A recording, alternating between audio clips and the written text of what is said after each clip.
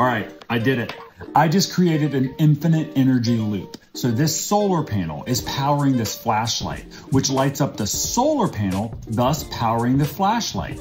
And all of this working together creates the most untrue thing that I've ever said on my channel. So no, you cannot create energy. It's literally a law of physics. You can't, this doesn't work.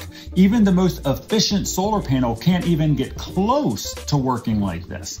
So don't feel bad. Everybody's thought about this at one point. I've even tested it a couple times. I saw a guy, he put a fan on his electric car and he drove and it spun the fan and he said that he could drive infinitely. No, that doesn't work.